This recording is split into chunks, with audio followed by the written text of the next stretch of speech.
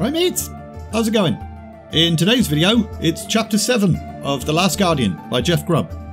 Let's throw a murder mystery into the mix, because why not? Let's go!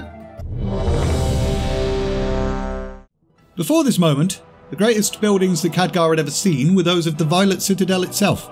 It was a point of pride for Khadgar. Nothing, not even Medivh's tower, had come close to the grandeur of the Kirin Tor's architecture. But now he'd seen Stormwind. It was a sight to behold. Greater in size than anything in Lordaeron, and bustling with life. And the castle? Well, the castle was glorious. A city within a city. And Khadgar wondered how it was even possible to build such a grand place without some sort of magical aid. Was there some sort of magical aid? Maybe that was why Medivh was so valued in this place. Who knows? Anywho, Lord Lothar was already waiting for them as they landed their griffins. Apprentice, good to see you're still employed, my lord. Med, I came as soon as I could. You have to get along without me sometimes, you know. Well, His Majesty will have to wait. Take me to the chamber in question. Actually, you said it was Huglar and Hugarin, correct? I know the way myself. Let's go. No time for pleasantries, apparently. Medivh was off. He's in a fine mood. He's been agitated all night. He'd been gone for the past week. Only just got back when your summons arrived. Has he told you what this is about? No. Two of the greatest sorcerers of Stormwind are dead. Bodies burned almost beyond recognition. And their hearts have been ripped out. There's evidence of demonic activity, which is why I sent for the mages. Perhaps he can tell us what happened. Where are the bodies? As Khadgar entered the room, he saw it was an absolute shambles. Every book pulled from the shelves, all the furniture was broken, and at the centre of the room was an inscription carved into the floor itself, and 2 scorch marks, both man-sized. Where are the bodies? Where are the remains of Huglar and Hugarin? They were removed. It would have been unseemly to leave them here. We didn't know when you'd arrive. You didn't know if I'd arrive, you mean? Fine. We can still salvage something. Who else has been in here? Let's see. The Conjurer Lords Huglar and Hugarin. Well, yes. They had to have been in here to have died here. Who else? One of their servants found him, and I was called, and I brought several guardsmen to move the bodies. They've not been buried yet, if you want to examine them. Who? The bodies or the guardsmen? No, we'll take care of that later. So that's a servant, yourself, about 4 guardsmen, would you say? And now me and my apprentice. No one else? No one I can think of. The Magus then closed his eyes and muttered a few words under his breath, but his eyes then flew open again. Young Trust, Lord Magus, I need your youth and inexperience. My jaded eyes may just be seeing what I'm expecting to see. I need fresh eyes. Come here. Don't cross the circle itself. There may still be some lingering enchantments. Stand here. Now, don't be afraid to ask questions. What do you sense? A wrecked room. Now don't tell me what you see. Tell me what you sense. Khadgar took a deep breath and cast a quick minor spell that sharpened one's senses. And as soon as he did, things felt different. Usually, magic had a feel of lightness and energy. But this was thick and sticky and jizz-like. Khadgar had never felt anything like this before. In fact, it started to get so thick, sticky and jizzy that Khadgar started to feel smothered and fell to his knees. But Medivh then helped him to his feet. I didn't expect you to succeed even that well. Good try. Excellent work. What was that? The magic has been particularly twisted here. A remnant of what occurred earlier. The 2 dead mages here were summoning demons. It's that taint that you feel here. That heaviness of magic. A demon was here. That's what killed these poor powerful idiots. Summoning demons? In the King's Tower? No matter how wise and wonderful, there's always one more sliver of power. One more bit of knowledge to be learned by any mage. These 2 fell into that trap and paid the price for it. Morons. But how? Surely there were protections, wards. That's a mystic circle of power on the floor. Easily breached, easily broken.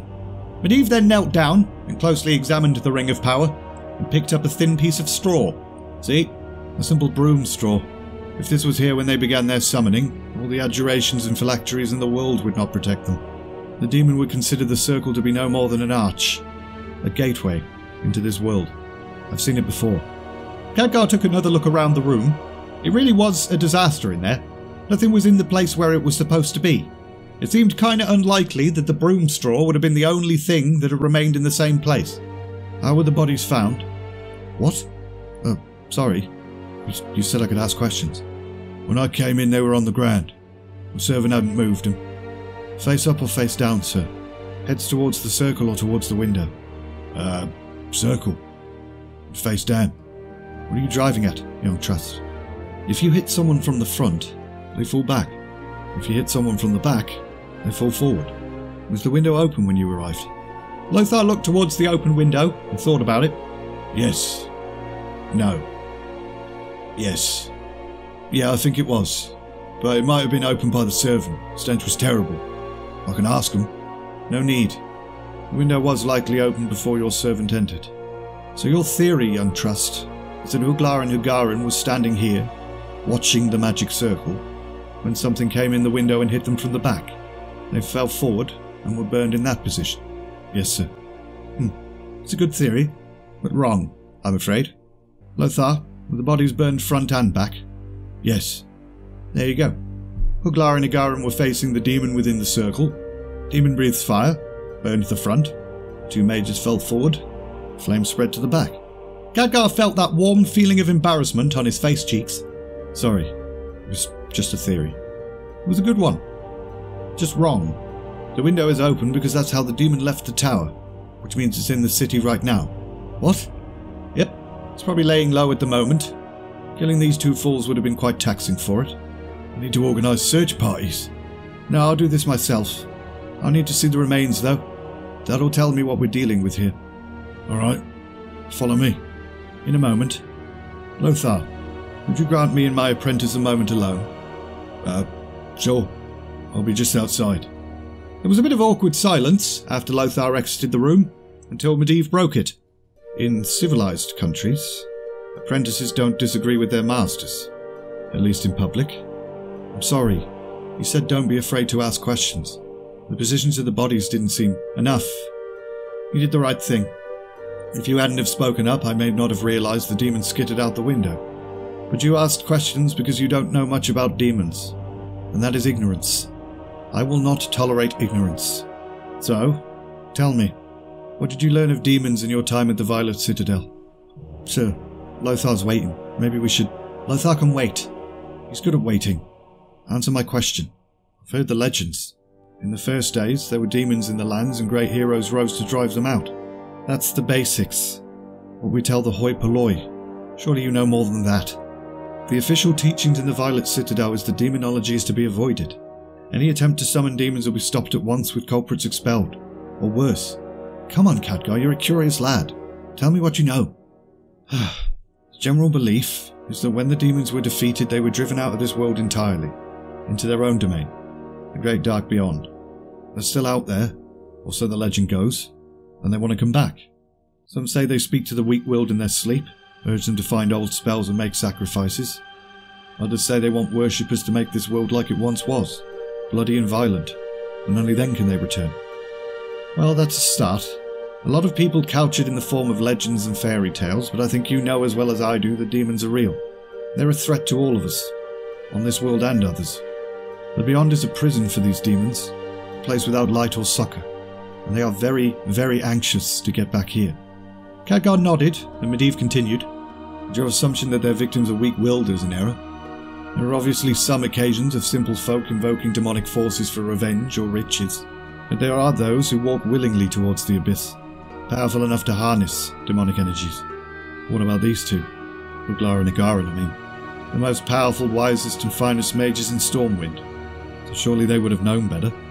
You would think so, yet here we stand in the wreckage of their chambers. So why do it? Many reasons. Hubris, that false pride that goes before the fall. Fear of the unknown, of the known. Fear of things more powerful than them. Or what could be more powerful than 2 of the most powerful mages in Stormwind? Me. They killed themselves summoning a demon playing with forces best left alone because they feared me. You. Me. I think it's time I told you the story of the Guardian, young trust, and of the Order of Tirisfal. Looks like Lothar's going to be waiting a little bit longer. And we're leaving it there! I think you can kind of tell that Jeff Grubb came from like a Forgotten Realms D&D background by the way he writes about magic and stuff. I'm not really doing it justice in this series, but it's definitely one of its strengths, in my opinion. Plus his approach towards the demonic stuff is a little bit more akin to something like Dragon Age than WoW, which I kinda like, to be honest. As usual, links in the description for the book, my Patreon page, my Discord, all of that stuff. If you enjoyed this video, like, subscribe, all of that bollocks. And all that's left to say is, thanks for watching, and see ya!